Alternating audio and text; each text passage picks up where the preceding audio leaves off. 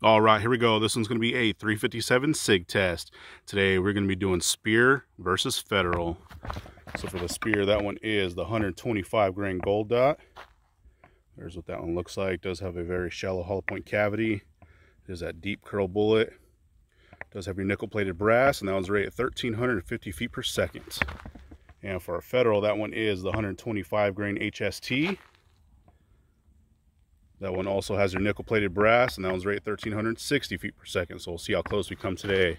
So we'll be going out of our Glock 32. That one does have that 4-inch barrel, and through our gel, that is a 10% block. We do have our catch block behind that, so a total of 22 inches of gel. Our 4 layers of cotton tissue on the front, and like always, we'll set up our chronograph so we can hopefully pick up those impact velocities. So let's set up and see how these rounds do head to head. First one up will be that Speer Gold Dot. All right, we're still back to 15 feet.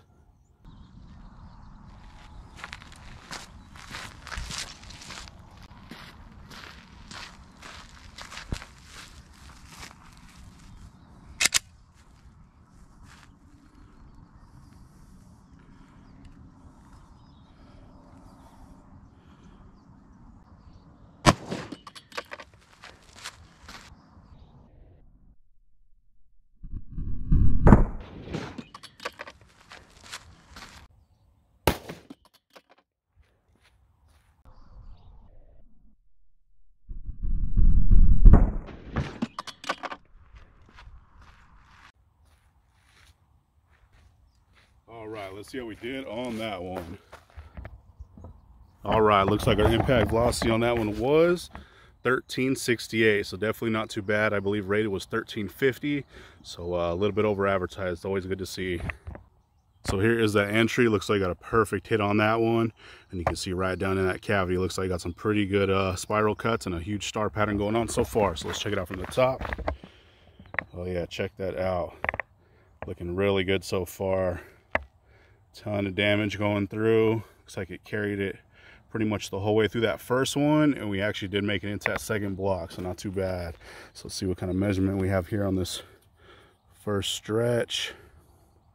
So like I always do, I will do our cross sections here at the end so we can get a little bit more accurate measurement, but for now it looks like our widest spot is a little over 2.5 inches, so definitely not too bad there. So let's check it out from the side.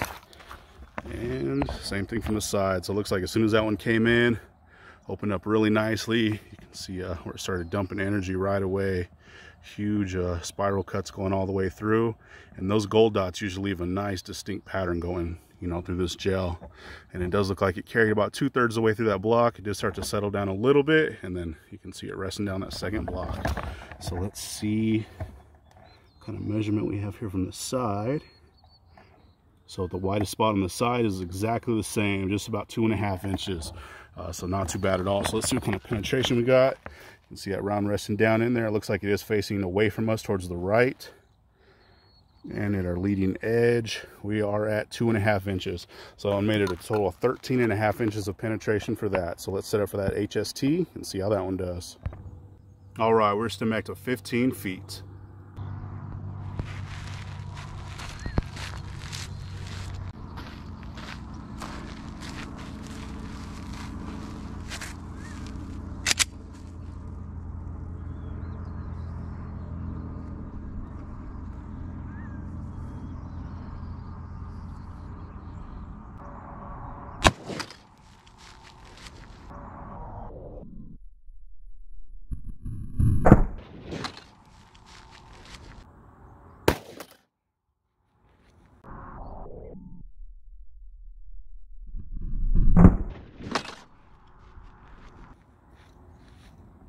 All right, let's see how we did on that one. All right, so it looks like our impact velocity on that one was 1388. So awesome to see there. That one was rated 1360.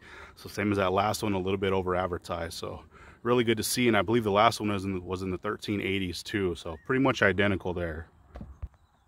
All right, so there is the entry for that one. Looks like we got another perfect hit. Same as the last one. You can see right down in there. It looks like I have another huge star pattern. So awesome to see.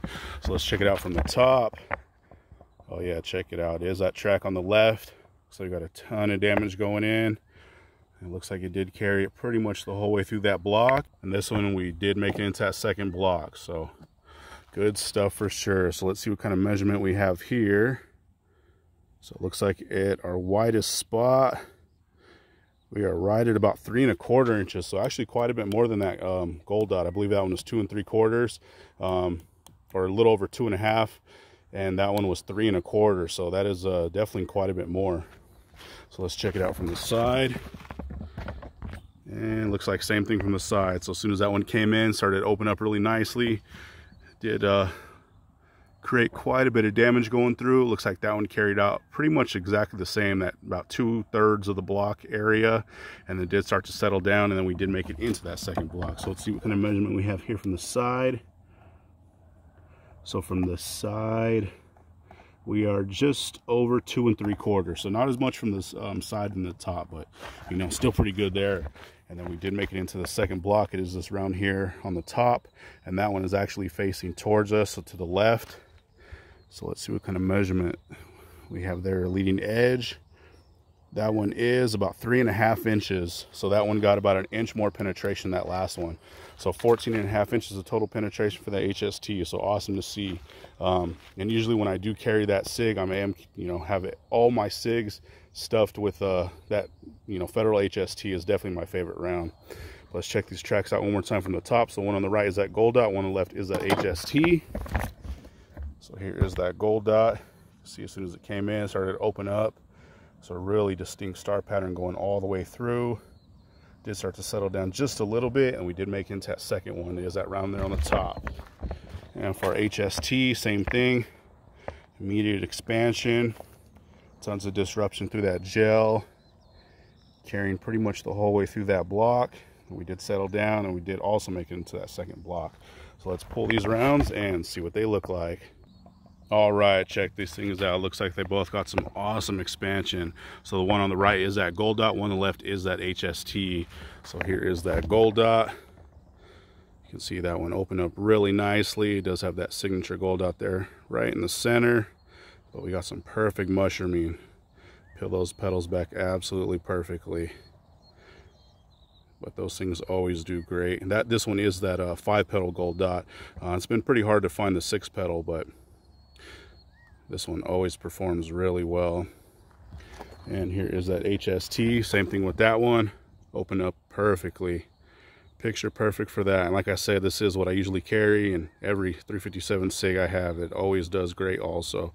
This one is a little bit sharper, but absolutely picture perfect expansion. Does have quite a bit of gel in there. It's like I always do. I will rinse these out before we do our still shots and slow-mo and all that good stuff.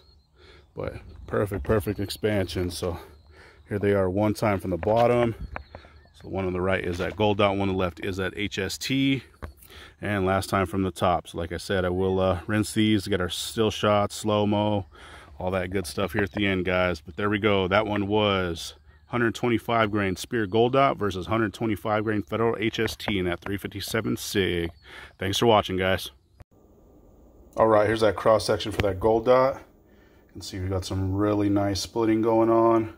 Very uniform spiral cut going all the way down in. Same on this side. I did remeasure these, and we are peaking right at 2 3/4 inches. So definitely quite a bit of damage there. So let's cut it open. All right, so here's after being cut. So this bottom is the right side, this top is the left. So you can see pretty much as soon as that thing came in, we're at that 1/4 inch mark, started to open up. And you can see a nice stretch going all the way through. And some really big splits. You can see it did drag in quite a bit of that cotton t-shirt. Even though that hollow point cavity was very shallow, it still drug some in. But look how wide those splits are. It's super clean cuts. Those Gold Dots always do really well, and they usually leave some very nice, clean, uniform cuts in here. And I have done this test in the past quite a few times, but I've never done it with the Glock 32. And I know a lot of people do carry the Glock 32, so I figured this would be a fun one. But huge splits and a ton of that fabric. So here's that top side, same thing, came in. Nice stretch going through. Same thing, nice nasty cuts going through. Really big splitting. Definitely doing quite a bit of damage. So that one is definitely a very impressive. So there we go. That one was that 125 grain Speer Gold Dot. All right, here's that cross section for that HST.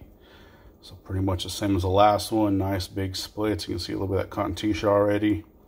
But definitely did quite a bit of damage. Same on this other side. Really nice star cuts going on. I did remeasure these, and these are right at 3 inches. So a little bit bigger than that Gold Dot. So, you know, pretty cool to see there. So let's cut it open.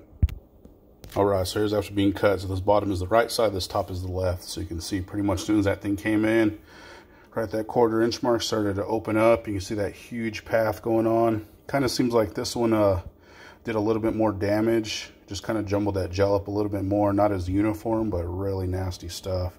You can see it did drag in quite a bit of that t-shirt also. That hollow point cavity is a little bit deeper than that Gold Dot, so kind of expected there, but definitely a nasty channel going on. A huge path for sure.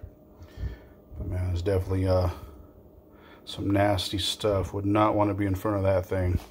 But same thing on this top. Came in, opened up. And once again, nice huge path going on. And there's some really tiny specks of lead down in there. It definitely held together for the most part, but it did shed just a little bit of lead. But that is one nasty channel for sure. And that thing was moving out pretty good. Good to see those velocities from that 4-inch barrel. There we go, guys. That one was that 125 grain Federal HST.